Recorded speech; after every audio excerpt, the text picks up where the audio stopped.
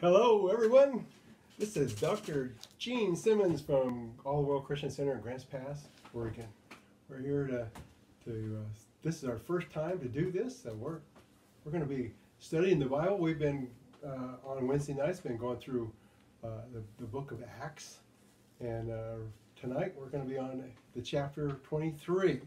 So we're going to go through line upon line from verse 1 all the way through and find out what the Apostle Paul went through and what we may have to. And there's some good things in here that we can learn, and we'll share that as we go. So let's pray.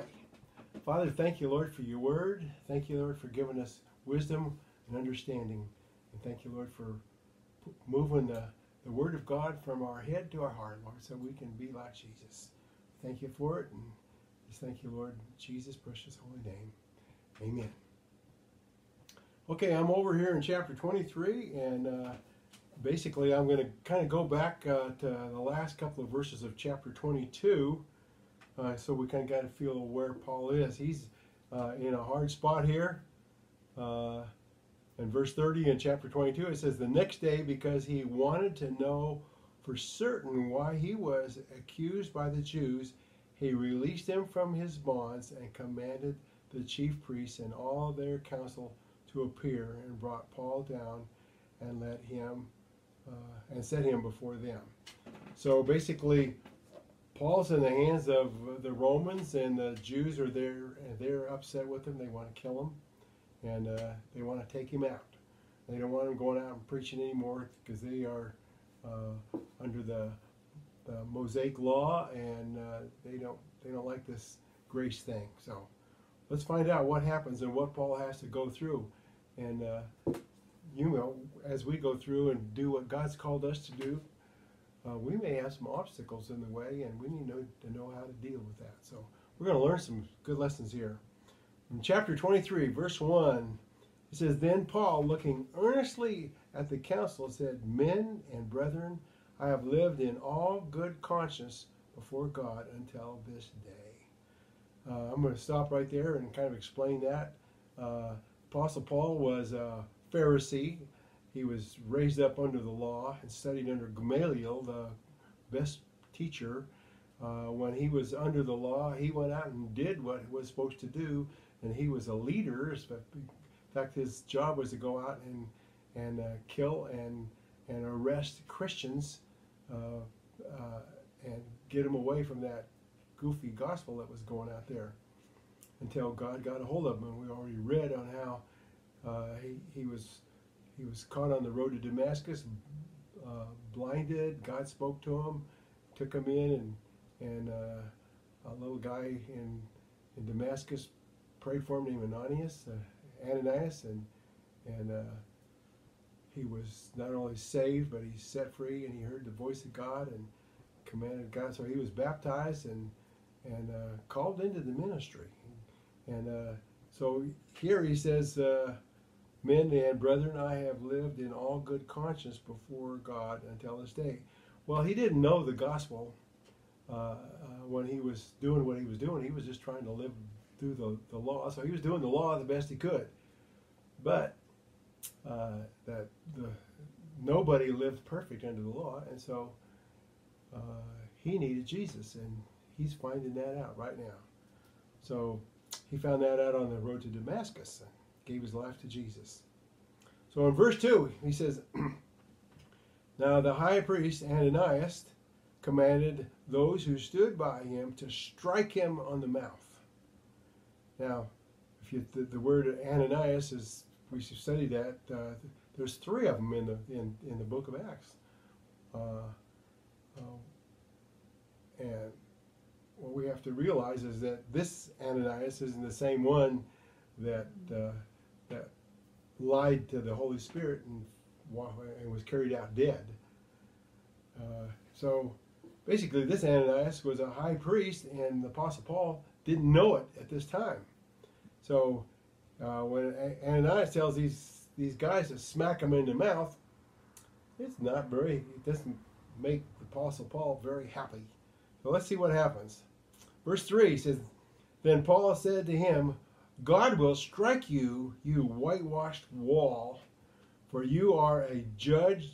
You sit to judge me according to the law, and you command me to be struck contrary to the law. So Paul's getting right in his face and calls the high priest a whitewashed tombstone. Basically, what he was referring to in that was that a whitewashed tombstone, a wall, whitewashed wall, it was looking good on the outside, but it was rotten underneath the paint. Okay, so it was rotten wood that was made to look good. So what he was doing, and he was dealing with this high priest whose heart was really wicked, and he was commanding Paul to be beaten before Paul was ever convicted. They had no conviction on Paul. So Paul jumps back at it. Let's see what happens to Paul now. In verse 4 he says, "And those who stood by said, 'Do not revile God's high priest.'" Verse 5, "Then Paul said, 'I did not know, brethren, that he was the high priest, for it is written, you shall not speak evil of a ruler of your people.' But when Paul perceived that one part were Sadducees and the other Pharisees, he cried out in the council, 'Men and brethren, I am a Pharisee, a son of Pharisees, concerning the hope and resurrection of the dead, I am being judged.'" So basically, Paul's upset because of what happened to him, and he did realize that he didn't know that this Ananias was the high priest, and he had made a mistake, and he readily admits it by quoting scriptures that said, "You shall not speak evil of a ruler of your people." So he acknowledged the pure fact that he did something that was not right, but he didn't know that Ananias was the high priest. Then over here in verse 6 he says, the Apostle Paul is not stupid, and he knows the religious history of the Jewish people, and there were two sects of them. One of them were like Democrats, and the other one were Republicans. So Paul's, they're called Pharisees and Sadducees. And the Pharisees, as we've read in the past, the Pharisees believed in the resurrection. They believed in angels and spirits. The Sadducees only believed in the first 5 books of the Bible, and they did not believe in angels and spirits and the resurrection of the dead. So they rejected all the rest of the Bible except for the first 5 books. So the Apostle Paul realizes there's an open door there, so he hammers the Sadducees, and all of a sudden war takes out. Let's see what happens. Verse 6, "When Paul perceived that one part were Sadducees and the other Pharisees, he cried out in the council, 'Men and brethren, I am a Pharisee and a son of a Pharisee. Concerning the hope and the resurrection of the dead, I am being judged.'" Oh man. So he believed in resurrection. As a matter of fact, he's now born again. He knows he's going to be resurrected along with Jesus. So verse 7 he says, "And when he had said this, a dissension arose between the Pharisees and the Sadducees, and the assembly was divided." Uh-oh. Verse 8, "The Sadducees there is no resurrection and no angel or spirit, but the Pharisees confess both." Uh-oh. Verse 9, "Then there arose a loud outcry, and the scribes of the Pharisees' party arose and protested, saying, 'We find no evil in this man, but if a spirit or an angel has spoken to him, let us not fight against God.'" Verse 10, "Now when there arose a great dissension, the commander," that's the Roman guy, "fearing lest Paul might be pulled to pieces by them, commanded the soldiers to go down and take him by force from among them and bring him into the barracks." So guess what? Here these guys are going for it. They want to kill him. And all of a sudden Paul brings division between the Pharisees and Sadducees, and they go into a war, and the Pharisees join up on his side because he says he's a Pharisee. And Paul's not stupid, and God realizes that. So Paul saves his neck, and the Romans jump in there to protect him. Now let's see, verse 11 is a really important part, because this is something that we have to realize, that we have a God, and when we're born again, we are the temple of the Holy Spirit, and God is there to protect us and speak to us. So let's look at verse 11. He says, "But the following night the Lord stood by him and said," now this is God speaking to the Apostle Paul. He says, "Be of good cheer, Paul, for as you have testified for me in Jerusalem, you must also bear witness at Rome." Now here we go back and we stop and think about all the prophecies that Paul had from different people as he did his journey. Don't go to Jerusalem because they're going to take you out. They want to kill you. They want to do this. Don't go to Jerusalem. Hey, Paul, don't go to Jerusalem. But Paul knew that he had to go to Jerusalem, so he was directed by the Spirit of God to do this, and but he was warned that there's going to be some problems when he got there. So there definitely was problems when he got there. So he's in Jerusalem and he's going through it, but God speaks to him personally, saying, "Okay, God, Paul, you did what I told you to do. Now you're going to go to Rome, and you're going to do the same thing when you get to Rome. And it may not be easy when you get there."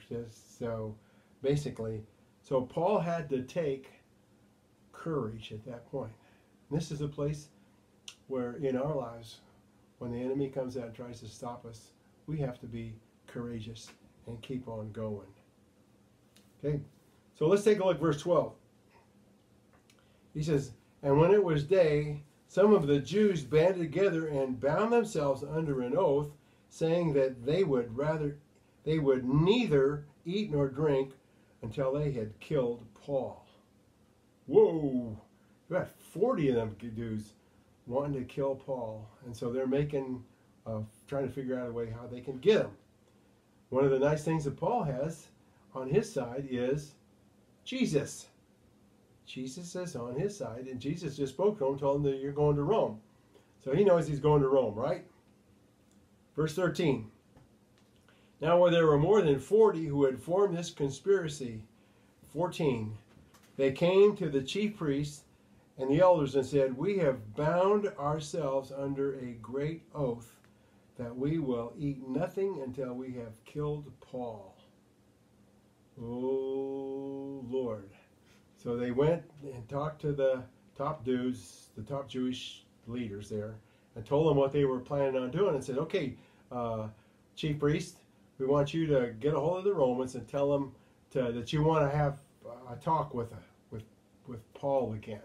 We have some more things, but he'll never get there because we're going to kill him on the road before he gets there." So they've got this plan. Verse 15. "Now you therefore go together with the council, suggest to the commander that he be brought down to you tomorrow, as though you were going to make further inquiries concerning him, but we are ready to kill him before he comes near." So they're planning on taking him out before he ever gets to talk. Verse 16. Uh-oh, God's got somebody on the inside. How many of you know that God's got somebody on this inside for you? When we pray and ask the Holy Spirit to send workers out into the field, God's got people out there that can help you. When he tells you to do something, you aren't in this on your own. Verse 16. "So when Paul's sister's son," that's Paul's nephew, "heard of their ambush, he went and entered the barracks and told Paul." Now, this is the first time we've even heard that he had a sister or a nephew. But I do remember that after Paul was saved, he went back to Tarsus, where he was at home, and he spent time there. And I have an idea he shared the gospel, and possibly his sister and her son got saved under Paul's ministry when he was there. So here's this guy, this young nephew of Paul's, and he goes and tells Paul what's being planned.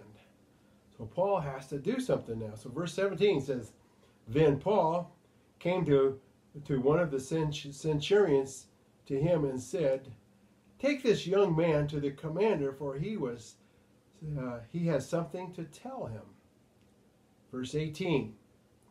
So he took him and brought him to the commander and said, Paul the prisoner called me to him and asked me to bring this young man to you. He has something to say to you. Verse 19. Then the commander took him by the hand, went aside, and asked privately, What is it that you have to tell me? And he said, The Jews have agreed to ask you to bring Paul down to the council tomorrow, as though they were going to inquire more fully about him. But do not yield to them, for more than 40 of them lie in wait for him, men who have bound themselves by oath that they will neither eat nor drink till they have killed him. And now they are ready, waiting for the promise from you. Verse 22.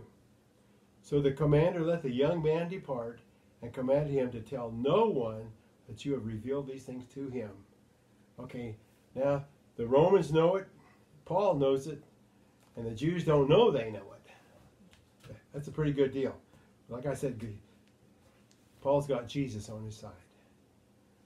Okay, so verse 23. Now the Romans take going. Here he goes.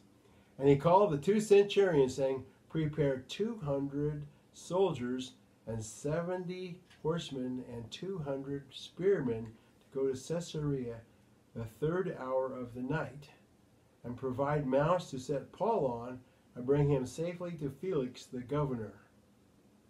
Okay, so we got a small army right there. Several hundred people, soldiers, to protect Paul. Those 40 guys are not going to have much success in getting to Paul. So in verse 25 says, He wrote a letter in the following manner. Verse 26, Claudius Lysias, to the most excellent governor Felix, greetings. This man was seized by the Jews and was about to be killed by them. Coming with troops, I rescued him, having learned that he was a Roman. And when I wanted to know the reason they accused him, I brought him before their council. I found out that he was accused concerning questions of their law, but had nothing charged against him deserving of death or chains. And when it was told me that the Jews lay in wait for the man, I sent him immediately to you, and also command his accusers to state before you the charges against him. Farewell. So basically, Paul's off the hook. The Romans are or the Jews are having trouble getting to him. So he's got all these soldiers taking him to Caesarea, which is a pretty good march from Jerusalem. You're going to be going north. In verse 31. Then the soldiers, as they were commanded, took Paul and brought him by night to Antipatris. The next day they left the horsemen to go on with him and returned to the barracks. And when they came to Caesarea and had delivered the letter to the governor, they also presented Paul to him. And when the governor had read it, he asked what province he was from. And when he understood that he was from Cilicia, he said, I will hear you when your accusers have come. And he commanded them to be kept in Herod's praetorium. And that's the end of chapter 23. So what can we learn from this? Paul was commanded to go do something by God. God had a plan.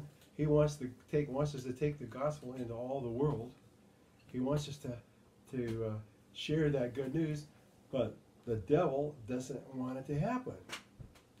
The devil seeks whom he may devour. He's going to do everything he can to take us out. But Jesus says, I'm come that you might have life and have it more abundantly. Okay, so the Apostle Paul is getting to know Jesus, and Jesus is speaking to him, so he's a courageous guy. He knows he could be killed, but he said, doesn't make any difference to me. Absent from the body, present with the Lord. You kick out, you kill me, God will just raise somebody else up.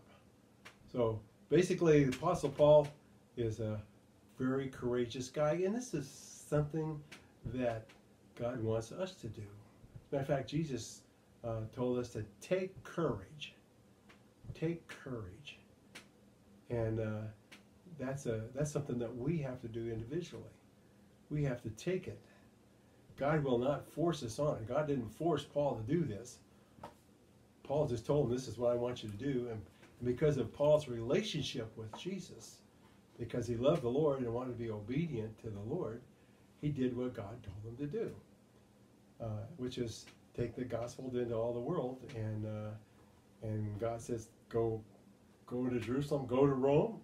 He says, Paul's going to Rome now. So as we get into chapter 24, we're going to find out some of the stuff that happens to him in the next chapter, and find out that God's never going to leave you, and he's not going to forsake you. If Jesus is your Lord, you are the temple of the Holy Spirit. Greater is he that's in you than he that's in the world. And you can do all things through Christ who strengthens you. I just want to encourage you to go forth and be like Jesus. And Paul did what he did as an example. He wasn't there for the big bucks. He wasn't there to be a celebrity. He wasn't there to take to be better than Jesus or higher up. He was there to be a servant and to do the work God's called him to do. So I just want to encourage you today to take Paul as an example and be courageous.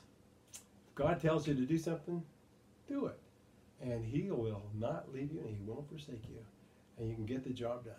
Okay? And so I'm going to end there, and let's pray. Father, I just praise you and thank you for your word. Thank you for the example we have before us for the Apostle Paul, who has taken the gospel into all world under all these circumstances, Lord. We pray right now, I pray for each person that's hearing this message, Lord, as we go and do what you've called us to do, Lord, that you'll give us the courage, as we take it, Lord, and the protection and the wisdom to do what you've called us to do. We thank you for your word. We thank you that we can do all things through Christ who strengthens us. So we ask you for your direction. We ask you would be with us as we go forth. And the anointing of the Holy Spirit would destroy the yoke that's before us. We give you praise and we thank you, Lord, in Jesus' precious name.